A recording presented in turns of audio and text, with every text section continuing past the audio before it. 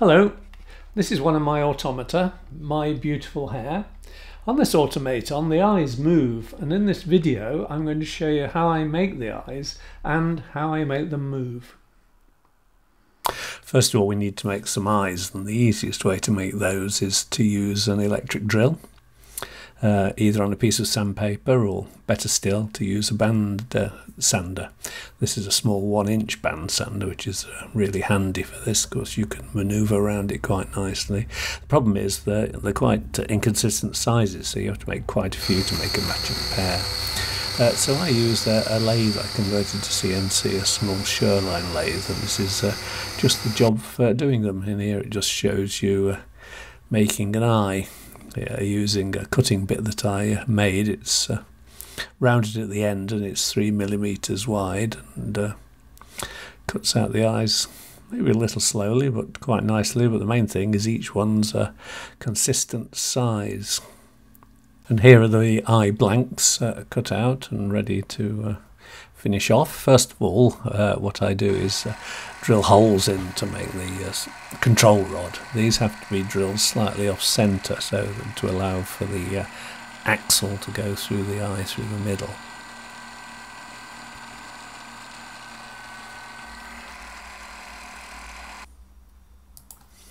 I find the 1.2mm brass wire is very useful for various things. Here I'm using it to make the control rods for the eyes.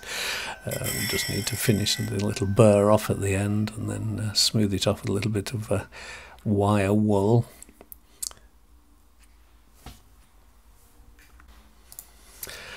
The finished eyes then move along to be painted. First of all, I start them with a base coat of acrylic gesso. This smooths out the grain and makes them quite a lot harder as well, and enables you to get quite a nice smooth surface when you do the final painting.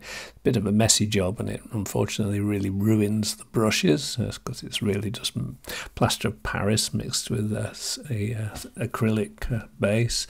But here we are, they're just been dried out. Now I leave them 24 hours to dry, so they're completely dry. It seems to take quite a long time to dry through, but now they need to be smoothed down. Something that I always find gives you a hand cramp after a while, so I don't do too many at a go, but using quite fine sandpaper there. Next, some white acrylic paint just as a base coat.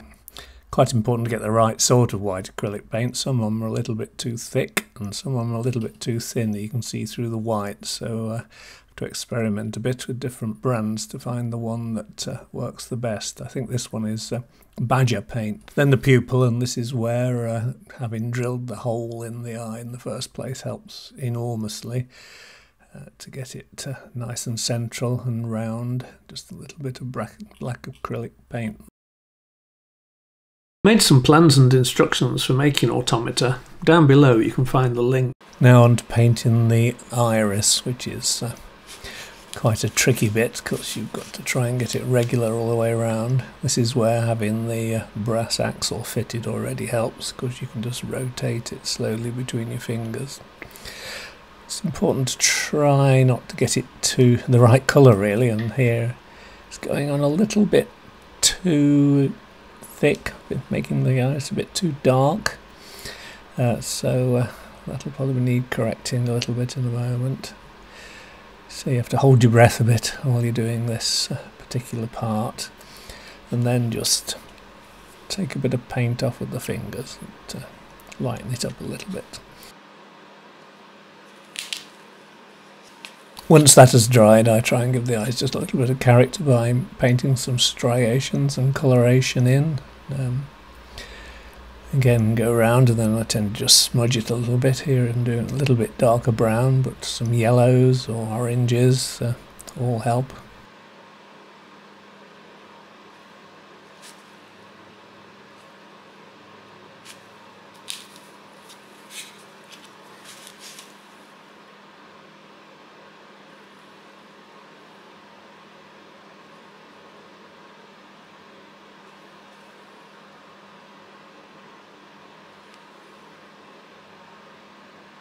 And here's the finished eye with a couple of coats of varnish, gloss acrylic varnish.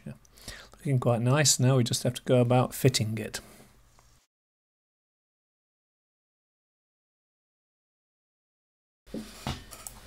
Here I'm using a Proxon rotary tool with a burr in it, and you can also see just clipped to the table is a bottle that a plastic bottle I converted into a little dust extractor with a vacuum cleaner just to suck the dust away. The head I'd already made, but it just needs a little bit of finishing on the eyes internally to fit the eyeball properly.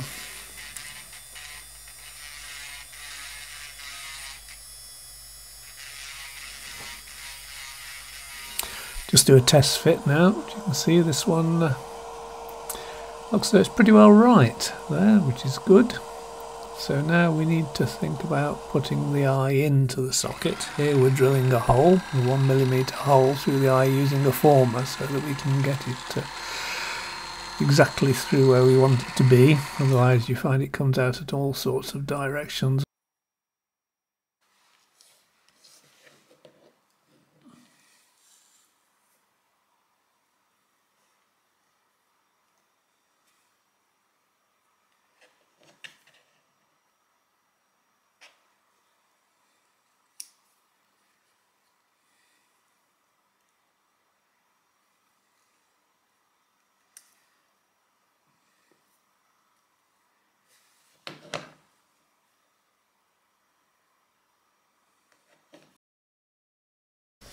Just fettle it a little bit with the long nose pliers, just so that it's got the right angles on it, so it'll fit in the eye socket.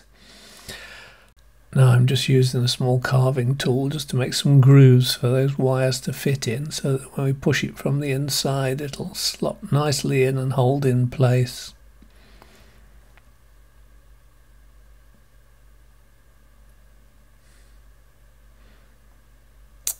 Good. Nice free movement there. What I'll do eventually is just tack that with a little bit of glue to hold it in place. But so far looking good, so we just need to do the other eye now.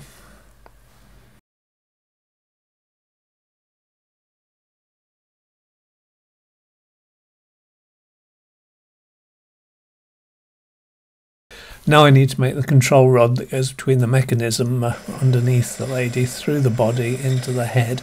This is making the brass end that fits onto the cam. Just using the lathe and the brass rod and the file just to make it nice and round on the end.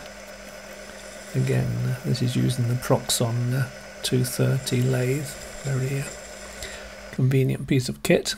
And that should fit onto the 2mm brass rod, and I'll just tack it in place with a little bit of super glue, and that should hold quite nicely, and then in a moment we'll file that off. Good. And now we feed it through the rod that turns the lady's head. A little bit fiddly because it keeps falling out, but we'll get there. That's where you need a little bit of patience. Good, and that fits through there onto the cam follower, and the lady sits up and all fits in place. Now we can see that as the cam goes round and round, that little control rod goes up and down, so we just need now to make something to connect that to the rods coming out of the eyes. So we do that by bending a little bit of brass wire again. Just a matter of getting the right shape here.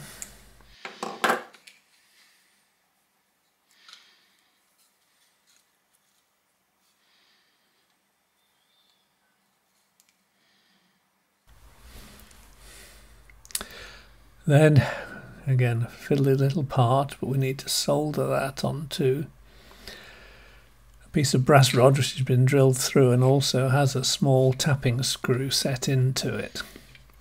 So get it in place, again, hold your breath, a lot of patience.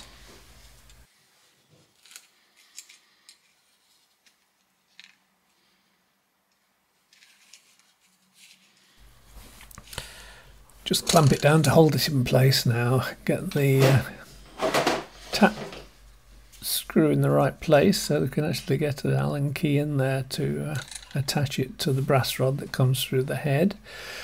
And then we bring on the solder and the soldering iron. Just takes a little bit of heating up that brass. We'll get there.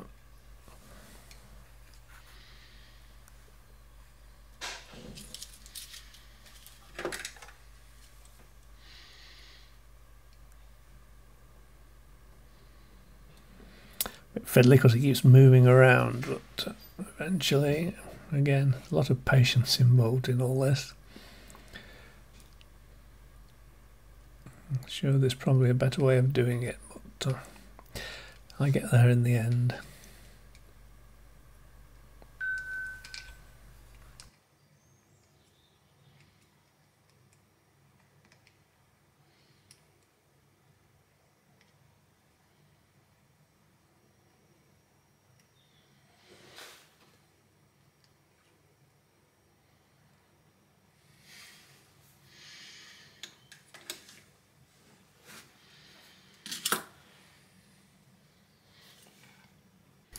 So here's the brass connector all bent nicely, soldered onto the attachment to the 2mm rod. Now we just have to get it onto the 2 control rods and then fit it over the 2mm rod going through the head, which is again fiddly. There's a lot of fiddly work involved at this stage. You can see that the small set screw to hold it in place. That allows us to adjust it so we can get the eyes going up and down at the right time. Those control rods bend a little bit to get it right, because we've got to get both eyes going at the same time, of course. And a little Allen key just to put it in place for a test go.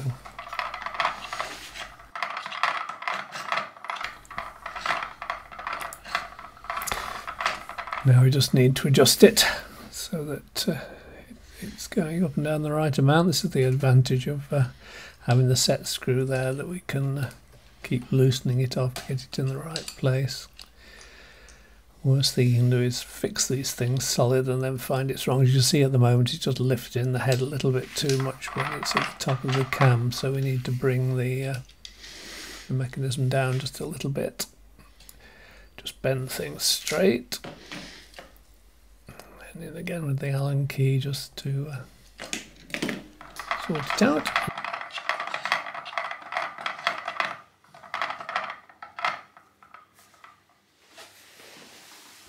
All fixed in the right place now, so now I need to glue the eyes in place. I use a brass rod just to put a little drop of glue on the end rather than use the actual tube of glue. It just makes it much more controllable and easier to reach in. And here we see the mechanism working. It's on a Geneva wheel, so it's sporadic movement.